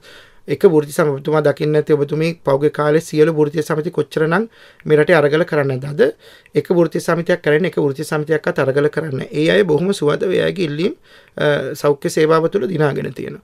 ඒතකොට ඒ අය තෘප්තිමත් නිලධාරීන් කොටසක්. ඒ අයට අවශ්‍ය එයාගේ නිල නාමයේ ඉඳගෙන, ඒ අයගේ නිල ඇඳුමේ ඉඳගෙන, ඒ අයට තියෙන පහසුකම් අපි ලබා දෙන්න උපරිමයෙන් කටයුතු කරනවා. එතකොට ඒක කරන එක ඉල්ලීමයි කරන්නේ. ඒ දෙන හැම දෙයකදීම සෞඛ්‍ය අමාත්‍යාංශය ඉල්ලීමක් කරන සෞඛ්‍ය අමාත්‍යතුමා.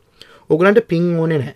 ඕගොල්ලෝ රුපියල් 1000 තියලා වට්ටි අරගෙන යන්න ඕනේ නැහැ දෙවියන් වහන්සේ ගාවට. එහෙම නැත්නම් වෙන පන්සල් කෝවිල් වලට. මේක තමයි පින. මේ රෝගීන් බලාගත්තොත් මේ රෝගීන්ට හොඳට කතා කරොත් ඔබ කතා කරන වචනයකින් ක්‍රියාවකින් මේ රෝගීන්ගේ හිත හැදුනොත් ඊට වැඩිය පිනක් මෙයාට අවශ්‍ය වෙන්නේ නැහැ. ඒ නිසා මේ පණිවිඩය සෞඛ්‍ය සේවාව ඇතුලේ යනවා. සෞඛ්‍ය සේවාව කතා කරනවා. අනිත් එක ඒකත් එක්ක අපිත් පුරුදු වෙලා ඉන්න මේ ජනතාවත් එක්ක උපරිමයෙන් එයාට සේවාව ලබා දෙන්න කටයුතු කරන්න. මම හිතනවා ඉස්සරහට මේ රට දියුණු වෙන්න ඕනේ. මේ රට මේ වාහන එලවන එකේ ඉඳගෙන සුධර්මිකා රජයේ සේවාවකට ආවම කතා කරන එක ඉඳගෙන අපි දියුණු වෙන මේ අපේ මිනිස්සු පිටරටියෝ නෙමෙයි මේවට එන්නේ. නිදහස් අධ්‍යාපනයෙන් මේ ඉගෙනගෙන මේ රටට සේවය කරන මිනිස්සුනේ අපි. ඒතර මේ අපේ අම්මලා තාත්තලානේ මේකට අපිට වියදම් කරලා තියෙන්නේ. ඉතින් ඒ බලාගැනීමේ වගකීම අපිට තියෙනවා.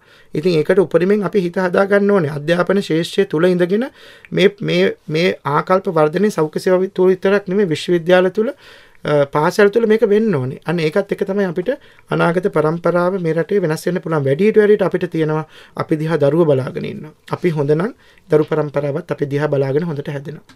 වෛද්‍යතුමනි තවත් කෙනෙක් ඉන්නවා දුරකථනයේ කතා කරන්න ආයිබෝන්. ආයිබෝන්. ඔව් මහත්මයා කතා කරන්න. මම වෛද්‍ය කමල් ජයසිංහ ජාතික ඖෂධ නියාමන අධිකාරියේ ප්‍රධාන විධායක නිලධාරී. ඔව් බොහොම ස්තුතියි සුබ උදෑසනක් ඔබතුමන්ට. සුබ උදෑසනක්. නෑ මේ වෛද්‍ය උපුල් මහතාගේ සාකච්ඡාව මම අහගෙන හිටියේ හරිම සන්තෝෂයි. ඒ වෙලාවේදී අර මයික්‍රොෆිනලේට් මොෆිටිල් ගැන ප්‍රශ්නයක් මතුවුන නිසා මම හිතුවා මගේ යුතුයකමක් ඖෂධ නියාමන අධිකාරිය වෙනුවෙන් වචනයක් කියන එක. මේ මයික්‍රොෆිනලේට් මොෆිටිල් කියන ඖෂධයත් අපි මිල නියාමනයට භාජනය කරා. පහුගිය දවස්වල මිල පාලනයක් කරා. ඊට පස්සේ හදිසියේ චීනයේ තියෙන පරිසර ප්‍රශ්නයන් නිසා මේ මයික්‍රොෆිනලේට් මොෆිටිල් වල API කියනවා. ඒ කියන්නේ මූලද්‍රව්‍ය හදන ෆැක්ටරිස් දෙකක්ම වැහුවා, ප්‍රධාන ෆැක්ටරිස් දෙකක්. ඒ නිසා මේ මිල විශාල වශයෙන් මිල අධික වුණා ලෝකෙම. ඒ නිසා ගරු ඇමතුමා අපට රැස්වීමක් කැඳෙව්වා ගිය සුමානේ. ඊට ඉක්මනින් මේක මිල නැවත සංශෝධනය කරන්න කියලා අපි හෙට ඒ කියන්නේ සඳුදා නැවත ගැසට් පත්‍රයක් නිකුත් කරන්න තීරණය කරා. මයික්‍රොෆිනලේට් මොෆිටිල් වල මේ තියෙන ප්‍රශ්නෙට නව මිලක් දීලා එතකොට ඒ ප්‍රශ්නේ निराකරණය වෙයි. SPC එකට හැකියාව ලැබෙනවා. ඊට ඉක්මනින් මේ සැපීමට හැකියාව ලැබෙනවා. බොහොම ස්තුතියි ඔබතුමාන්ට. අපේ ගෞරවය පුද කරන ඔබතුමාන්ට. මොකද මේ වගේ සාකච්ඡාවකට යම් අවස්ථාවලදී අපි කතා කරලා තමයි අවශ්‍ය බලධාරීන් සම්බන්ධ කරගන්නේ. නමුත් ඔබතුමාන් මේක අහගෙන ඉඳලා මේක අපිට කතා කරලා ජනතාව දැනුවත් කිරීම පිළිබඳව අපේ කෘතවේදී ප්‍රණාමය ඔබතුමාන්ට පුද කරනවා. ඒ අපේ විශේෂඥ වෛද්‍යතුමා ඇතුළුව කමල් ජයසිංහ ඒ අධ්‍යක්ෂකතුමා වගේම මහාචාර්ය අසිත ඩිසිල්වා මේ අය කරන කාර්ය උදේ ඉඳන් හවස වෙනකන් මම හිතන්නේ මට සමහරවිට ඒ විශ්වාස කරන්නත් බෑ. එමෙතුමත් එක්ක එකතු වෙලා මේකත් එක්ක මේ යන ගමන මේ අය තමන්ගේ පෞද්ගලික ධනය වියදම් කරගෙන මේ අය ගිහිල්ලා සමහර වෙලාවට මේ මිල නියාමනයේදී මේ නියම මිල හොයාගෙන ඒ සියලු දේවල් කරන කාර්ය මම හිතන්නේ මේ රටේ ජනතාව කෘතඥ වෙන්න ඕනේ. මේ නියාමන අධිකාරියට ඒ අය කරන කාර්යයට කිසිම වෙලාවක බෙහෙතක් අඩු වෙන්න දෙන්නේ නැහැ. ඒ බෙහෙතක මොකක් හරි ප්‍රශ්නයක් ආව නම් ඒ අය මම හිතන්නේ පුදුම කැපවීමෙන් ඒ කටයුතු කරනවා. ඉතින් ඒකේ ප්‍රතිඵල තමයි ජනතාවට හම්බෙන්නේ. තව අවුරුද්දක් දෙකක් යනකොට අපිට බලා ගන්න පුළුවන් අපේ ජීවිත ආයු කාලය කොච්චර වැඩි වෙලා තියෙනවද කියලා. වෛද්‍යතුමනි අපිට කාරණා කීපයක් තිබෙනවා ඔබතුමන් එක්ක කතා කරන්න. නමුත් තවත් හිතවතෙක් දුරකථනයෙන් සම්බන්ධ වෙනවා. අයිබෝන්. අයිබෝන් කතා කරන්න. ගොඩගෙවලින් අපි හැමදේම කතා කරන්නේ. ඇත්තටම අපිට අත්පුර මහ රෝහලටම යන්න වෙනවා. අපිට මේ ගොඩකේ රෝහලට මේක ලබා දෙනවා ගොඩක් උතයි ගොඩක් ජනගහනයක් වෙන රෝහලක් තමයි ගොඩකේවල කියලා කියන්නේ. නැවතවරක් ප්‍රශ්නේ කියන්න මහත්මයා. අපිට මේ CT ස්කෑන් එකක් කරගන්න උවමනාවක් තිබුණොත් මේ රත්පුරේටම යන්න වෙනවා. හොඳයි පැහැදිලි. ගොඩකේවල රෝහලේ තියෙනවා නම් හොඳයි කියලා එතුමන් කියන්නේ. අර මම කියපු ප්‍රධාන රෝහල් 13ත් එක්කම ඒ ප්‍රධාන රෝහල් 13ට අවශ්‍ය සියලුම උපකරණත් මේ වෙනකොට මේ රටට ඉස්සර දින කිහිපෙදී ගෙන්නන්න සෞඛ්‍ය අමාත්‍යතුමා කටයුතු කරලා තියෙනවා. එතනදී MRI තිබුණේ බොහෝ වෙලාවට ප්‍රධාන කොළඹ නුවර විතරයි. MRI යන්ත්‍ර දෙකක් රත්නපුරේ රෝහලට සහ බදුල්ල රෝහලට ලැබෙනවා. ඒකම CT ස්කෑන් යන්ත්‍ර 4ක් මන්නාරම ගම්පහ මාතලේ කියන රෝහලට ලැබෙනවා. ඒකම විශේෂම කාරණා තමයි අපි CT පරීක්ෂණයක් හරි MRI පරීක්ෂණයක් හරි තියෙනකොට ඒ පරීක්ෂණය නිකන් කරලා අපිට ඒ ප්‍රතිඵල දෙන්න බෑ. ඒකට විශේෂඥ වෛද්‍යවරයෙක් ඉන්නෝනේ මේ ප්‍රතිඵල බලලා මේ ප්‍රතිඵල වලට අවශ්‍ය කාරණා කරන්න. එතකොට හැම පොඩි රෝහලකටම අපිට CT ස්කෑන් යන්ත්‍රයක් හෝ අපිට X-ray පරීක්ෂණයක් දෙන්න පුළුවන්. මොකද ඒක සාමාන්‍ය වෛද්‍යවරුන්ට පුළුවන් මේ X-ray පරීක්ෂණය X-ray එක බලලා අස්තියක් බෙදලාද නැත්නම් වෙන පරීක්ෂණයක් තියෙනවද කියන්නේ. ඒකම අපිට අල්ට්‍රාසවුන්ඩ් කියන පරීක්ෂණමත් අපිට බොහෝ රෝහල් වලට දෙන්න පුළුවන් වෛද්‍යවරු පුහුණු කළ. නමුත් අපිට පුළුවන් කමක් නැහැ මේ CT සහ MRI කියන එක හැම එකටම දෙන්න. ඒකට අපිට ඒ විශේෂඥ වෛද්‍යවරු අවශ්‍යයි. විශේෂඥ වෛද්‍යවරු ඉන්න හැම තැනකටම ඒ අයගේ ඉල්ලීම් පරිදි මේ අවශ්‍ය නවීන උපකරණ මේ වෙනකොට සැපයීමෙන් පවතිනවා. මම එක කිව්වේ MRI යන්ත්‍ර දෙකකුත් CT යන්ත්‍ර 4කුත් ඉදිරි මාස කිහිපෙදී මේ ආයතන වලට ලැබෙයි. අවසන් විනාඩි කිහිපය අපි ඉන්නේ වෛද්‍යතුමනි වකුගඩු රෝගීන් පිළිබඳව අපි යමක් කතා කළ යුතුයි. බොහෝ දෙනාගේ ඉල්ලීම් ඉන්නවා වකුගඩු රෝග තත්ත්වයන් සම්බන්ධයෙන් අවශ්‍ය ප්‍රතිකාර සම්බන්ධයෙන් යමක් කියන්න පුළුවන් දෙය ගැන. ඔව් දැන් අපි පෞගේ කාලෙම අපි බොහෝ වෙලාවට කතා කරා මේ වකුගඩු රෝගීන් ගැන. හඳුනා නොගත් වකුගඩු රෝගය වගේම දියවැඩියාව සහ අනිකුත් කාරණා නිසා ඉන්න දහස් ගණනක් වකුගඩු රෝගීන් ලංකාව පුරා ඉන්නවා ධර්මික. එතකොට මේ සෞඛ්‍ය අමාත්‍යතුමා මෙතනට එනකොට ලංකාවේ තුනේ රුධිර කාන්දුකරණ යන්ත්‍ර 200යි. එතකොට මිලියන මේ ලක්ෂ ගාණක් වෙච්ච මේ දහස් ගාණක් වෙච්ච වකුගඩු රෝගීන්ට මේ යන්ත්‍ර 200 තමයි තිබුණේ කරන්නේ. එතකොට එක දවසකට කරන රුපියල් 7000ක් විතර පෞද්ගලික අංශය යනවා. එතකොට සතියකට දෙකක් කරොත් 14000ක් සතියකට වේදන් වෙනවා. මේ ගොඩක් අසරණ දුප්පත් රෝගීන් සමහරට ගොවියෝ. ඉතින් මේ අය අපිට ඇවිල්ලා කිව්වා මේ අයට ලබලා දෙන්න රෝහල් තුල මේක කරගන්න කියලා. එතකොට සෞඛ්‍ය අමාත්‍යතුමා මේ වෙනකොට ජනාධිපතිතුමාත් එක්ක එකතු වෙලා වෙනම ජනාධිපති කාර්යසාධන බලකායක් මං හිතන්නේ මේකට තියෙන වෙනම ඒකකයක් ඒකකත් එක්ක එකතු වෙලා මේ වෙනකොට යන්ත්‍ර 500ක් මේ රටට ලබා දීලා තියෙනවා. එතකොට නිදහසේ ඉඳන් අද වෙනකන් තියුණ ජනවාරි 8 වෙනකන් තියුණ යන්ත්‍ර 200යි අද තියෙන යන්ත්‍ර 500ක් අද වෙනකොට ජනතාව අපි ගාවට එන්නේ නැහැ. හැබැයි මේ එන ජනතාවටත් බරපතල කාරණාවක් තියෙනවා. මෙයාට නවතින්න මෙයාට වෙන වියදම මෙයාට ත්‍රිවිල් එකක නම් වෙනම වාහනයක නම් මෙයාට යන මුදල් දැන් මේ වෙනකොට අපි කටයුතු කරගෙන යනවා පෙරිටර්නියල් ඩයලිසිස් කියලා හෝම් ඩයලිසිස් කියලා.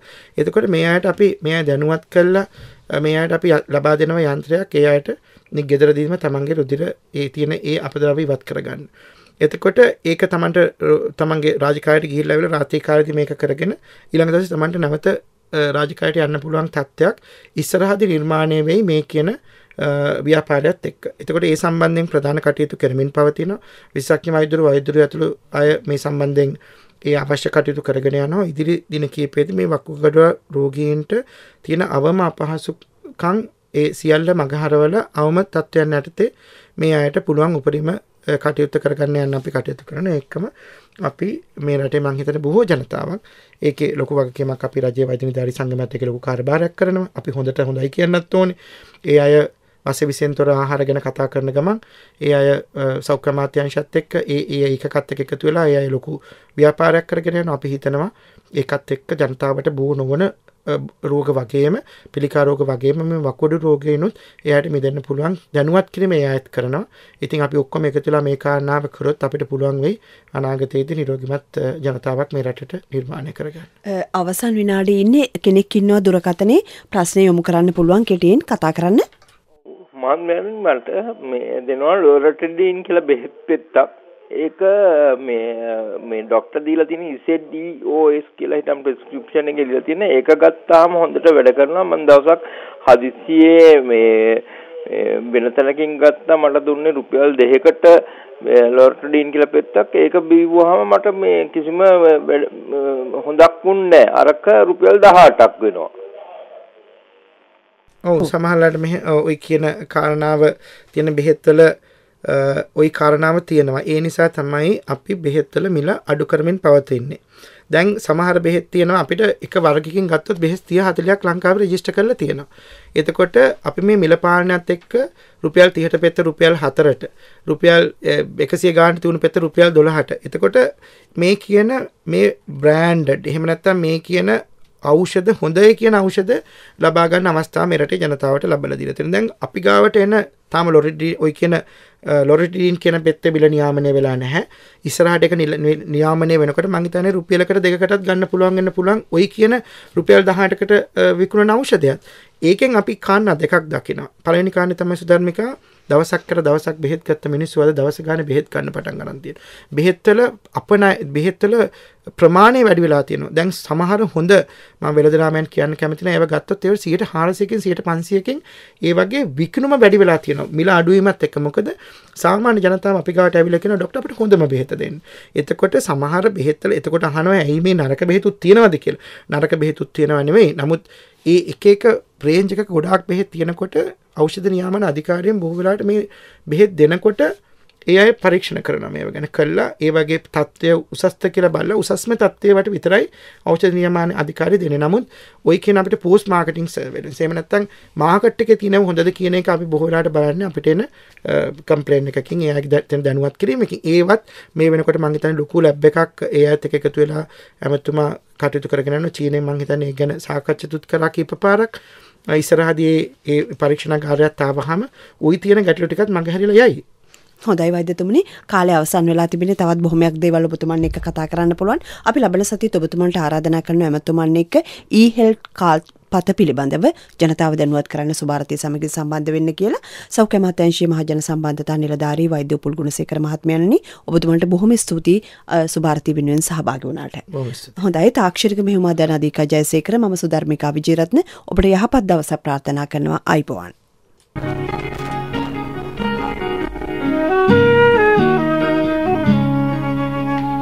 දැනුම ලබාගමු උදෑසනකසේ සිත තැඟි වඩානම් දිය ඇල්ලකසේ සුභාරති සුභාරති